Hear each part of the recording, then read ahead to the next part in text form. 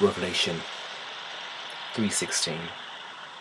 So because you are lukewarm and neither cold nor hot, I will spit you out of my mouth. Because you say, I am rich and increase with goods and need of nothing, and knowest that thou art wretched and miserable and poor and blind and naked.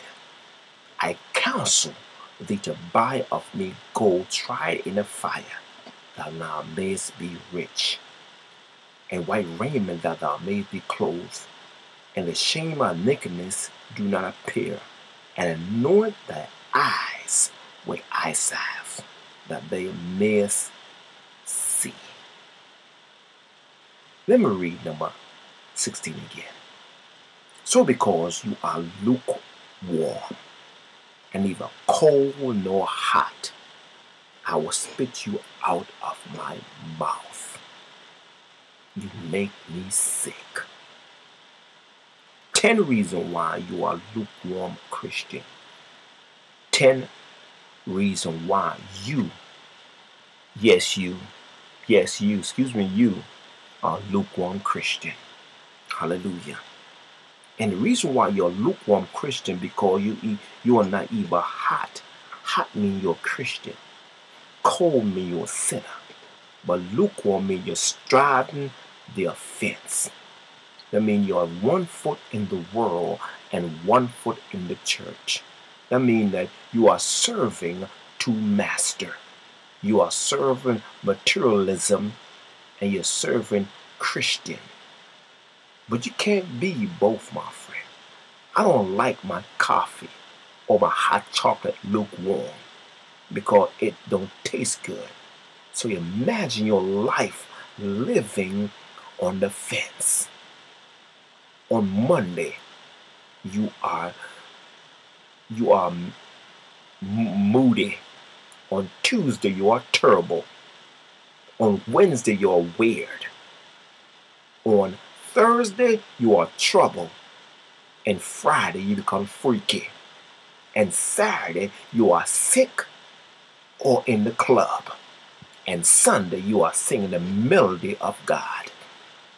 You are lukewarm because each day you are different. Monday, you are moody. Tuesday, you are terrible. Wednesday, you are weird. Thursday, you are trouble. Hallelujah. And Friday, you say, thank God it's Friday, but Friday you become freaky.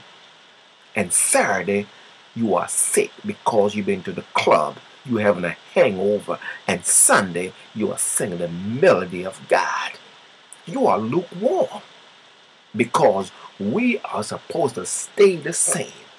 Hallelujah. Blessed. Now, blessed means attitude.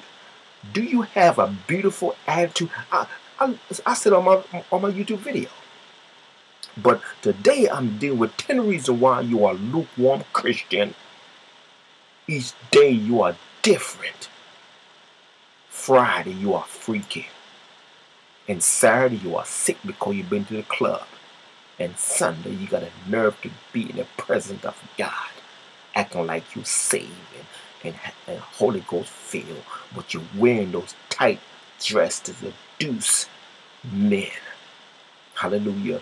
You are having tattoo on your breast to show men what you got. Men, you wear tight pants to show your cliche. Hallelujah. Glory to God. But 10 reasons why you are lukewarm Christian. And number 1, you are too worldly in conversation. Can't tell if you're a Christian, but how you speak. My friend, we ought not be cussers. We ought to be blessers. You can't be talking like the world. We ought to talk like saints. Hallelujah. Number 2, you into worldly songs rather than listen to Christian worship song. You don't play worldly artists that damn God, and you'll listen to them singing about calling a woman bees and whores. How many women they have slept with? Saints are not to be listening to worldly songs. Amen. We ought not to be listening to Kiss. We ought not be listening to WHUR only on Sunday, but not through the week, or Kiss. Hallelujah. Glory to God. Kids involved in Satan's service. No, we ought to be listening to the melody of our heart, the melody of the gospel song to change our footsteps. We ought not to be listening to worldly songs. It just stir up your flesh. It brings memory of your old lifestyle. It brings you back to Babylon. It brings you back to Egypt. So saints ought not to be listening to worldly songs. Number 3, you are a private whore, sleeping around with big shots such as an executive or CEO businessman. Sleeping with even your pastor. Look at the car you are driving or the house you're living, being unemployed. You are a private whore. And it goes for men too, because men sleep with men. Men sleep with their pastor. Hey, glory to God, it's nasty. Perversion, the God of this society. 4th reason, you're worshiping things and not being in love with the things of God. You are luxurious and lack rebirth in your life. It's not about things, my friend. Yes, because you got a nice car don't mean you're blessed. Because you have a big house don't mean you're blessed. Because you got money in the bank don't mean you're blessed. Because a pimp have that. The prostitute have that. The sugar daddies have that. Amen. Come on. The hustlers have that. But one thing the hustlers don't have, which is Jesus. So the Bible says, seek ye first the kingdom of God and his righteousness, and all these things shall be added unto you. We seeking things and forget about him. We get the blessing and forget about the blesser. We want a healing and forget about a healer. But things don't mean you are blessed. Because, hallelujah, the Bible says, no good thing behold from them and walk rightly before him. If you still getting things and you blessed and you living in mess, that don't mean God didn't give it to you. The devil did. Hallelujah. Glory to God. My 5th reason, you let the witch into your life, and now this person is working spells and portions. 6th reason, you welcome the fear of sorcery into your business, being counseled by the spiritists. So number 5 and 6 together, you still working with a witch and sorcery in your life. Now, sorcery means horoscope. You still reading the horoscope to tell your future. Go to the Bible. Let God tell your future. Hey, glory to God. Number 7 reason, they use the wisdom of the world, but they are become fool. They become psychologists or philosophy. They listen to Pluto or Aristotle, my friend. The wisdom of this world. The letter kill it, my friend, but the spirit, make this alive. If you want to be alive, listen to the spirit. Get in the spirit. Hallelujah. Because the Bible says in 1 Corinthians 3:9, for the wisdom of the world is foolish with God, for it is written, he have taken the wise in their own craftiness. Hallelujah. Our wants is greediness, when the Holy Scripture say he will satisfy us. In Psalms 23, it say, the Lord is my shepherd, I shall not want. Why you should not want? Because in Philippians 4:19 say, but my God shall supply all my need according to riches in glory by Jesus Christ. Hallelujah. Glory to God. Amen. 10 reasons why Christians, hallelujah, are lukewarm Christians. 9th reason. The 9th reason is where the rubber hit the road. You wearing expensive clothes when the Holy Scriptures say Solomon was not glamorous. Solomon was a king, but Solomon was not glamorous.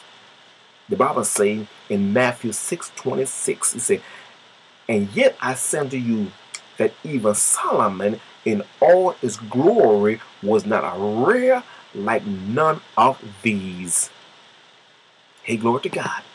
Amen. I'm talking about Solomon, the richest man, until Jesus came on the scene and said, I'm the more better than Solomon. Though he was a king, he did not show off his power of being rich. Not with prosperity. Look at the prosperity preachers now in our society. They say they are blessed. They wear the best bonnet suits. They wear the best alligator shoes. They look like a peacock. But that don't mean you're blessed in your mess. 10th reason, women also.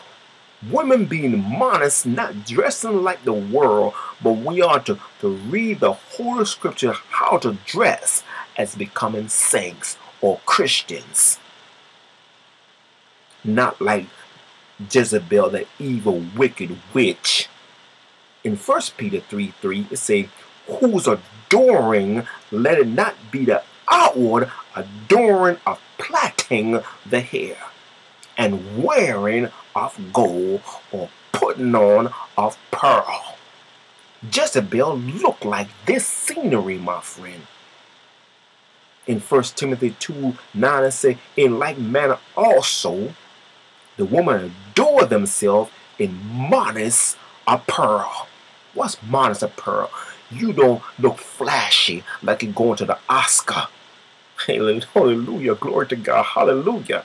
You don't dress like the world with shamefacedness and sobriety, not with braided hair of gold or pearl or costly or rare. You don't dress to kill. You dressed in humility. The church is not an Oscar place. The church is not an entertainment center. The church is not where we go show off our money suits or pretty expensive dress, but we go to hear the word of God. We don't render our garment, but we render our heart. The church is not a fashion show, my friend. But now in our society, it's that way. Hallelujah. Glory to God. We are dressed as becoming saints and not ain'ts. 10 reasons why lukewarm Christian. 10 reasons why you are a lukewarm Christian. And these are the qualifications, my friend, of why you are a lukewarm Christian. Because it's the way you dress. It's the way you talk. It's where all these things, that's why I define you as being a lukewarm Christian. And God wants you to be hot. God wants you to be in fervent fire to draw the sinner man to Christ. You ain't drawing a sinner man to Christ when you're dressing in the Uchi Mama clothes. Hallelujah. Paul said, when I preach to others, I make myself a castaway. It's not about me. It's about Jesus Christ. When you talking to a sinner man, he ain't looking at the gospel. He looking at your skirt. Hallelujah. He looking at the way you look, the way you're tight, way your clothes fit your behind. He look at the way your shirt fits your breast. But we are dressed as becoming saints. Amen. You can't tell a Christian from a saints now, because they're dressed alike. But we are dressed in modest apparel. Hey, glory to God. Dressed not to kill, but dressed to save. Hey, glory to God.